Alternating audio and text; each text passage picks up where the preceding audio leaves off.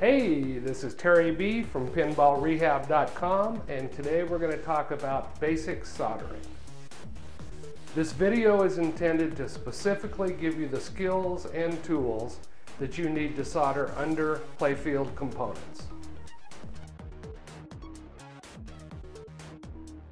After completing this tutorial, you'll be able to properly broken wires, switches, solenoids, and diodes.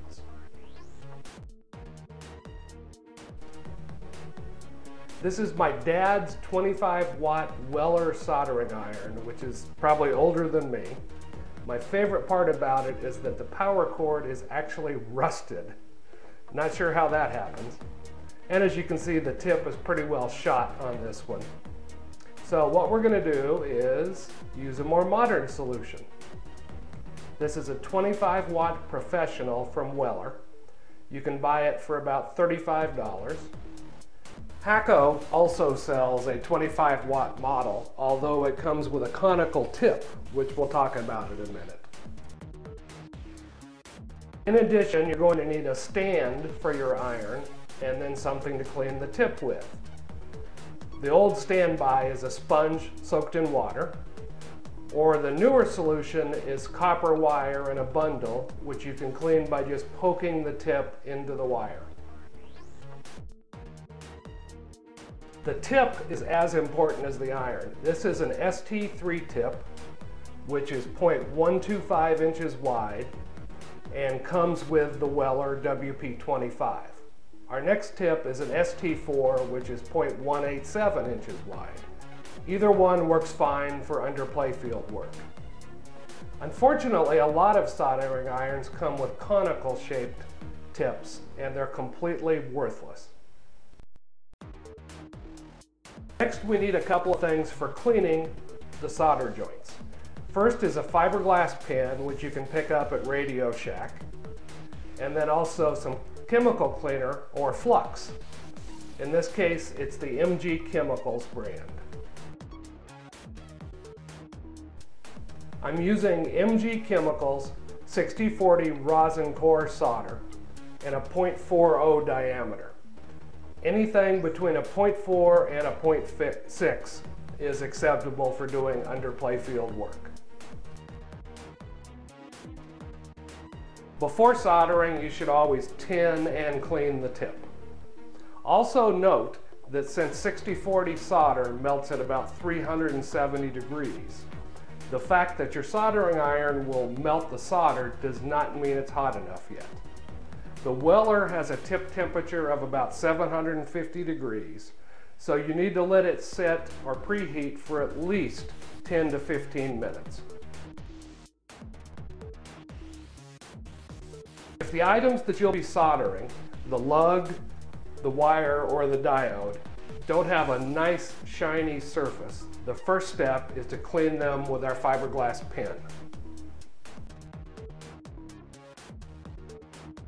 It's important to have a good physical connection before soldering. So first twist the wire, insert it into the lug, and then using your fingers bend it into a J shape, and then clamp it down onto the lug.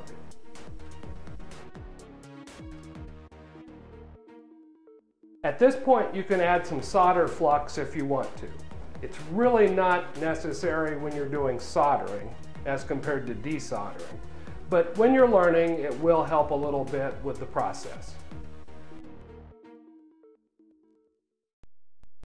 Position your soldering iron so that you have maximum surface contact between the tip and the lug and the wire. Wait 2 to 3 seconds and then apply solder to the point where the tip touches the wire. When the solder begins to melt and form a solder bridge, move the wire away from the tip to the opposite side of the wire. Continue to slowly feed solder until it begins to flow across the solder joint, and then continue for another second or two until you've got good coverage and you're done. Always let the solder completely cool before continuing.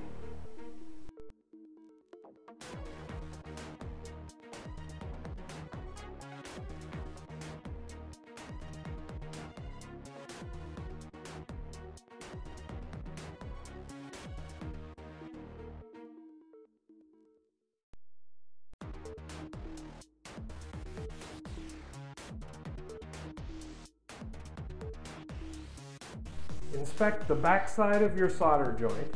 If there's not enough solder, reheat the joint and add a little more.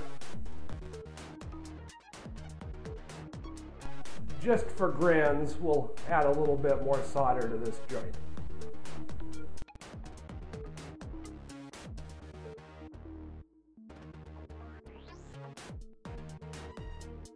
A good solder joint is smooth, shiny, has no pits, scratches, or jagged edges. Always clean the area afterwards with a good flux remover.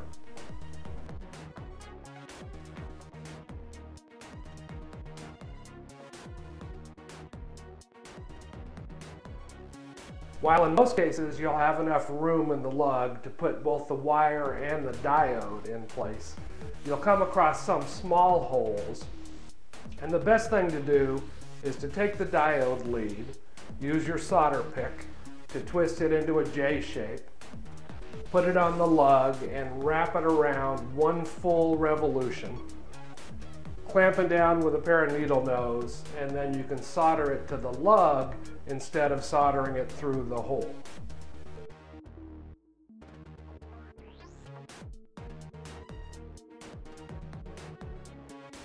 One area people often have trouble with is soldering the wire back onto the lead from pop bumper bulbs.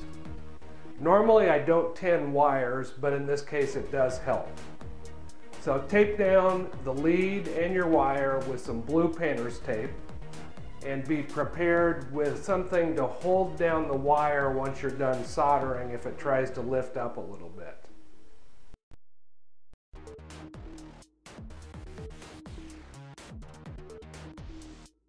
Heat the joint, apply some solder, and you're done.